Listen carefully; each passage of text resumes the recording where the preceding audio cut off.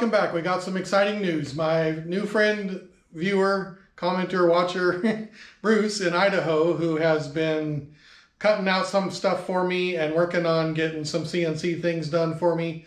He has also started working on his own resonator. I sent him my plans and he's made some really cool progress. Check out this picture. He's got the top and the back. He's got the top all cut out. He's got the back shaped. Looks like he's got the kerfs on there. He's got the tabs bent over, and he's got a celebratory drink and cigar there to celebrate the progress that he's made so far. That's super exciting to me. I'm really interested in a bunch of people making these resonators, and where we start to just get that information out there and flowing like it is with acoustic guitars and things like that. You know, there's so many opinions on wood types and grain orientations and construction methods and bracing and neck joints and blah, blah, blah, blah, blah about acoustic guitars and all that. And how does it affect the tone and this and that? I can't build these things fast enough to satisfy all of my questions that I have on what does what to the tone. So I'm hoping that just a bunch of people start making these things and we just start to learn, yeah, 22 gauge is way better sound than 20 gauge, or maybe 20 gauge was better, right? Like, we just need to answer these questions. Stainless steel gives you this, mild steel gives you that, brass, copper, whatever, aluminum, whatever it is we decide to make them out of, and we just learn and start experimenting. I'm just looking forward to all that knowledge coming out, and we start to just really get a grip on, yeah, what does the changes that we make to the build of these resonator guitars, what does that really do to the sound? Does it do anything? I'm sure there's lots of people out there that do know, but I don't know. And I feel like the general guitar public doesn't really know. So I'm super excited that Bruce has got this one build going. He's not particularly a guitar builder. Obviously, he looks like he's pretty good at stuff. So, you know, we'll see how that goes. One of the things, I've got a neck template here for Bruce.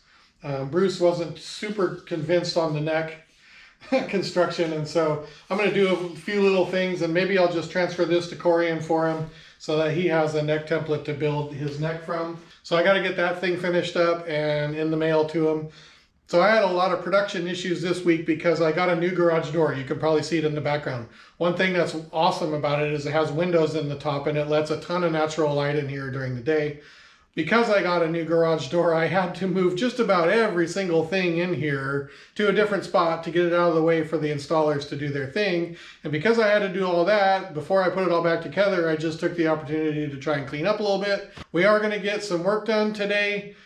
I don't know that we're going to get any guitar work done. What I really want to work on today is a bandsaw modification that will help me cut out brass and copper on a bandsaw. If you're not into the tool build and all of that, just move on. Go find something else to watch. If you think it's cool how we're going to have to do some tool modification, and this is all going to be an experiment to me. This is going to be total trial and error. In my mind, I feel like I know what I want my bandsaw to do, but different, so that I can cut mild steel and copper and brass on it easier and better and safer. So I know kind of what I want to do to my bandsaw. Whether or not I can do that and get it to work good or not is a whole nother question. So I'm just going to do it with you guys on video today, and we'll all learn together if this is the right way to go to modify a wood bandsaw to cut metal. Yeah, that's about it for the news on the intro. Oh, no, that's not it. The other thing Bruce has done is I shipped a bunch of brass to Bruce, and Bruce started cutting out the tops for this build number 3 that we need to start working on.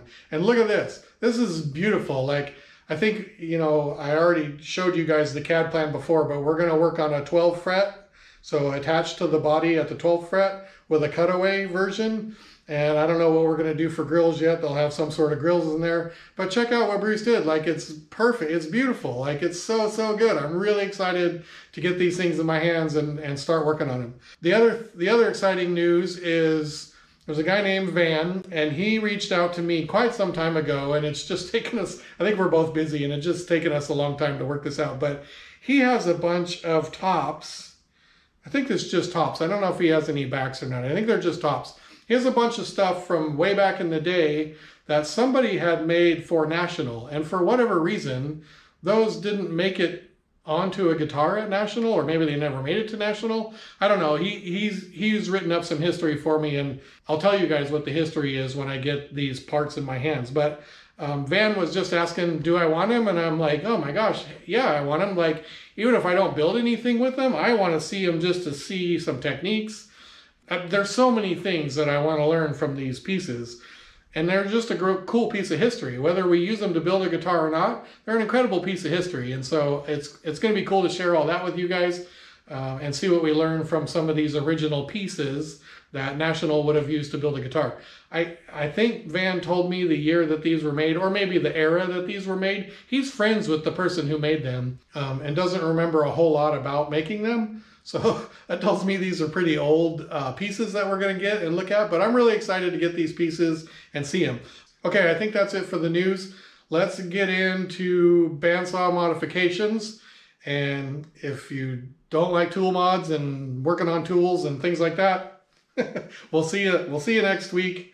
Oh, I don't even know about next week, how much guitar work we're going to get done next week, because next week's the road trip where I drop this guitar off to Django. And so I don't even know how much work we're going to get done on guitars next week either. Maybe I'll put together a road trip video. I don't know what that's going to be yet. Okay, now we're done with the news. Bandsaw mods, here we go. Boom. Okay, I have this old wood bandsaw, which I've had for a long time. Somebody actually gave it to me way back when. I've modified it heavily already. I took the original table off and I made this one, which sits quite a bit lower. And it turns out I like this table way better than the one that wasn't modified anyway. Because we're having to cut so much metal and stuff now, I'd really like to be able to do this stuff on the bandsaw.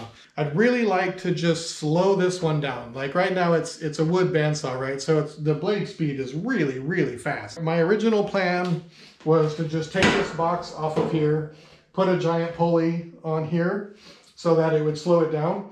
But I don't think that's even enough. I want it to go much slower. So I have this old motor. Well, I don't know how old it is actually, and I don't even know where I got it, but I have it.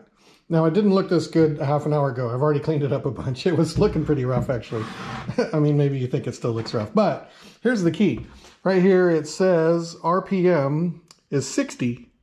I mean, that's crazy slow. It's probably way too slow. I may need to put a bigger gear on here and then a smaller gear on here. Maybe I can use that gear on the motor. Yeah, I bet I can. I can probably put that gear on the motor and the small one on here and flop them, and then I might be about the right speed. Like 60 is obviously way too slow. It's a gear drive motor. It's not like a regular motor like you would get on a table saw, you know, a modern table saw or something like that. This thing's gear drive. So all the gears in here, and we're going to take this thing apart and see that everything's in good working order before we go ahead and use it. But when I first plugged it in, it was having start issues. Like I would turn on the switch and it would make all the noise, but this thing wouldn't turn.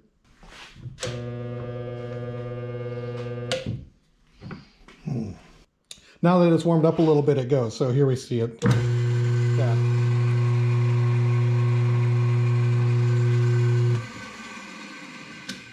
So you can see that thing's pretty darn slow. Like that's too slow, obviously. We got to do some gearing stuff to make that not so slow, but we'll get to that. But I need to solve the start problem. So I'm gonna take this thing apart, see what we got going on in the gear part. I'm hoping there's not a bunch of springs and all kinds of crap that just goes everywhere and I never get it back together. Who knows?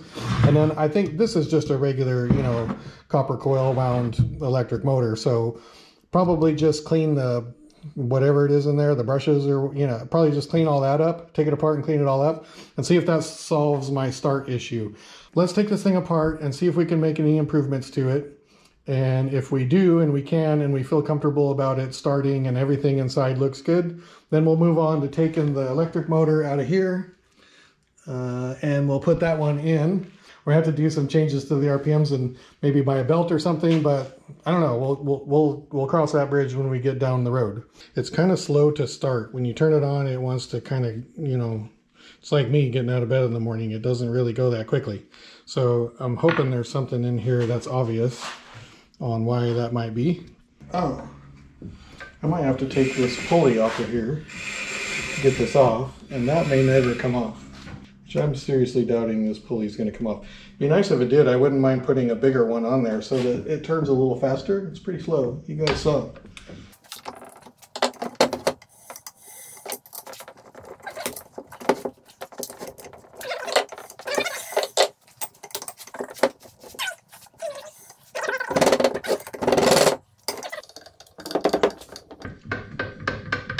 Oh, hell yeah, brother. Now what happens when I take this off? Can I even get this apart? I'm assuming since this is a gear drive motor that there's oil in this part.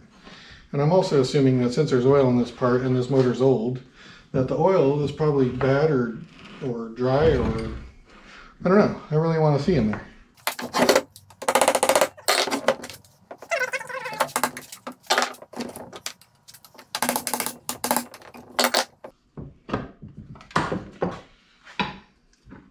Half the gasket's on the bottom, half the gasket's on the top. That's not a good sign. I do have RTV, so we can solve that. Oh!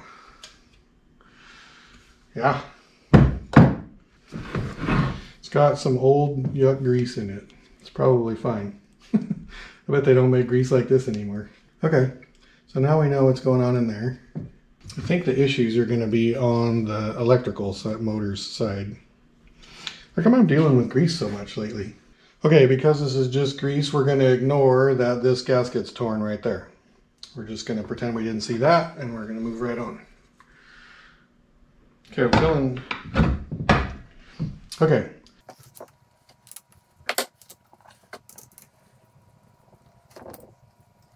Man, I hate slotted screws. Like, it was a great simple solution, but they just suck.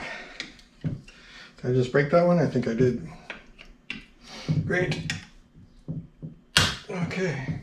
Did I break that one? No, that one didn't break.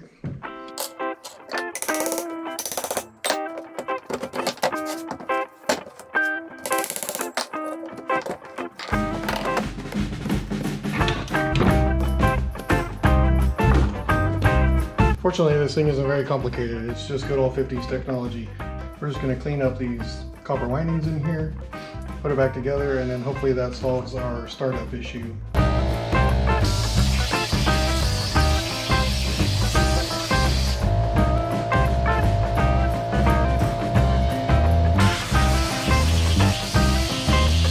Okay, I don't see any reason why that shouldn't work good.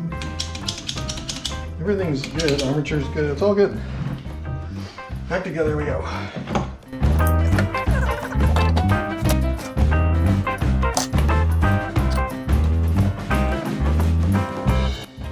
Okay, now if it doesn't catch on fire, we're good.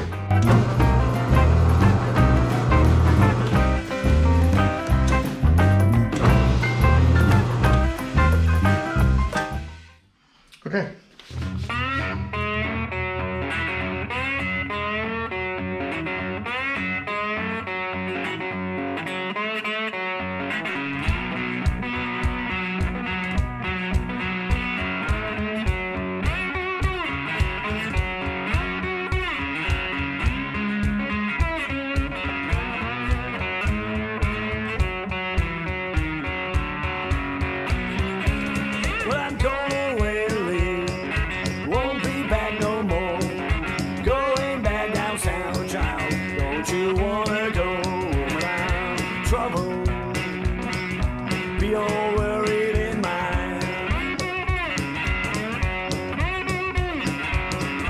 Can't be satisfied, Lord, who can keep from crying.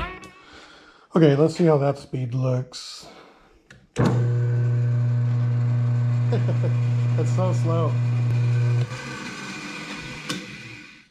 I think with the small pulley on this shaft and the big pulley on the other one, I think that speed's going to be good. But we'll know here in a few minutes. Okay, let's see if we can get this thing. I wonder if the bolt pattern here is the same as the bolt pattern here. It looks like it probably is. Those two are probably the same space. No. Uh-oh. This might have to go on a piece of wood first. No, we might have to put a piece of wood in there first and then attach this to that piece of wood that we put in there first, because those are way different. Dang it, I was hoping this was going to be easy.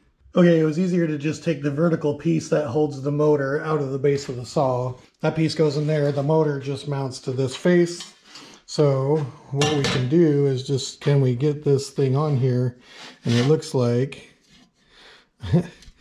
it's not going to work because I've got two holes that'll work there, and then those two holes aren't there yet. So I think what I'm going to do is I'm going to use 2 bolts to get it mounted and then get the tension right on the belt, because this thing slides up and down to tension the belt. Once I get it all back in the saw and I get the tension right and everything's good, then I'll probably drill these two a little bit or file them or do something so I can get the other 2 bolts in there where they don't have to move. Yeah, that's my plan. That gets us back in the saw, so let's see if I can manage that by myself. This motor's heavy. Okay, so this motor from here to back here is quite a bit longer than that other motor. So I had to move this centerpiece over this way so the motor doesn't hit the side over here. And of course, they give you all kinds of slots for moving this thing and sliding it and adjusting it, but I need it right in the middle, and there's no hole there. So I'm gonna have to cut a hole there. I'll have to drill a hole there, but that shouldn't be a big deal. This is wearing me out. This thing's hard and heavy and awkward. Okay, I think my belt alignment is going to be fine. I don't think I have any troubles with that. I got plenty of adjustment there to make that good, but look at how far off I am on the height still. And I can only go up about that much, which I don't think is going to be enough, which means there's going to be more drilling and modifying to go on here.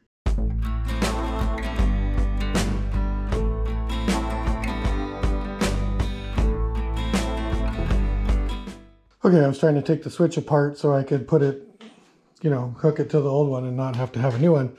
And somebody has used tar or something and put this all together. And I like this guy. I could have lunch with him any day. Look at that. It's all silicone and caulked together. It's got a nice piece of mahogany on the back with some screws going to I don't know what yet. The thing's well built. I like this guy. Okay, I'm going to try and pry that thing off and get the wiring done.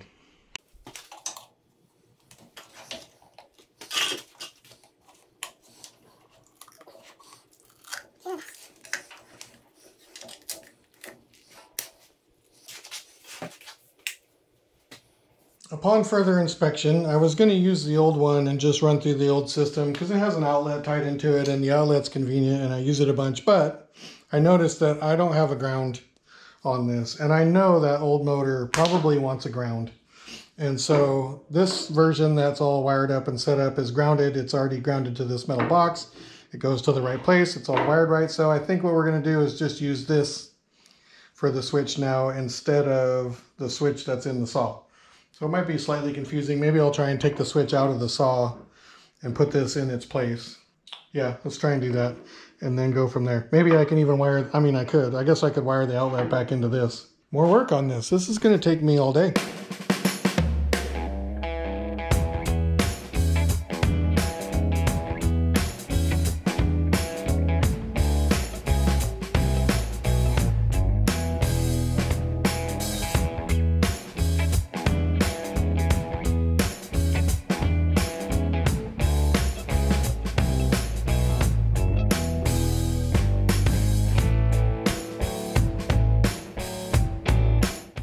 That was maybe the hardest thing I've ever done.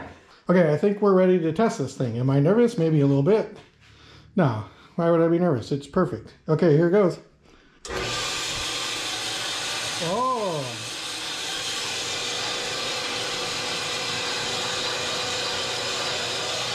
I think that's a nice speed. Look at that, is not fast at all. You probably can't tell. That is not fast. I'm calling that a win. I like that. Oh. Okay, I know that wasn't that guitar related, but it sort of is, because I think now that this thing is going so much slower, I can easily cut the brass and copper on here without too much drama. It was way too fast before, like it was going really fast. And so super happy about the slow speed of it now. I think that's going to make it much easier to cut out this copper and the brass versions, which, you know, that's what we're gearing up to do. So I'm going to recover from that for a few minutes, and then I'm going to grab a piece of that copper and I'm going to see how it cuts. I mean, that's the next thing to do, right? Okay, this is super thin brass. It's 0.032 inch thick, which is what I want to use when I make the brass one. I'm starting to wonder if maybe that's too thin. And I kind of hope it's not, because I just spent, I don't know, 400 bucks or something to send enough brass to Bruce up in Idaho to cut. And he's done that, and it came out beautiful. But now I'm worried. That stuff's pretty darn thin, and it's, I don't know. We're going to see what happens. What I do need to know, though, is will this thing cut it? I mean, I know it's going to cut it. Is it going to cut it clean, or is it just going to make a mess? I've heard that it helps to glue this to a backer. If you're having it want to grab and tear and wreck the edge too much, that if you glue this to a backer, like just spray mount to a, you know, a piece of sacrificial plywood or something, that you get a lot better result out of it. Of course, I want to just try and do it without that sacrificial piece, so let's just turn this thing on and see what happens. Yeah, yeah.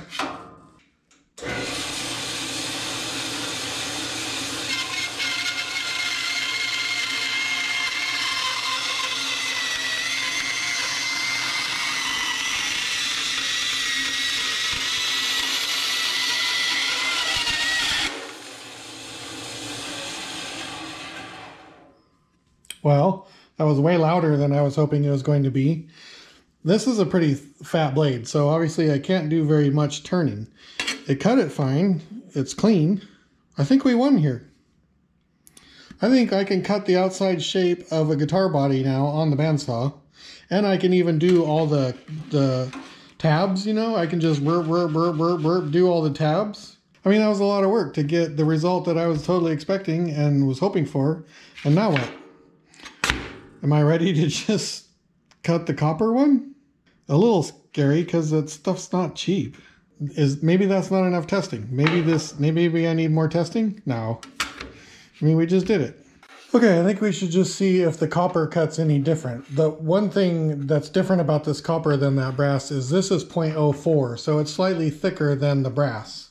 I have a feeling the thicker this material, the better it's going to cut. That thin stuff, man, it's just sketchy. You know what it almost feels like? It feels like the blade wants to grab that thin material and suck it down into the saw. Like it just has a weird feel when you're cutting it on the blade. I have a feeling this copper is going to cut way better than the brass. So let's just find out.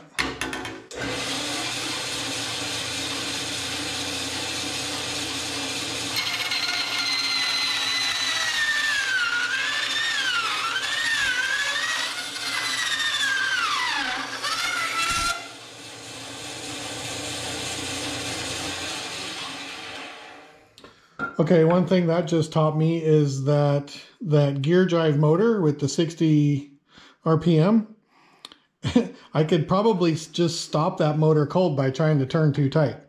I think what's going to help me a whole bunch here would be to get a blade that's not so fat. I may try and pick up a blade that's not so fat before I try and cut one of these copper ones.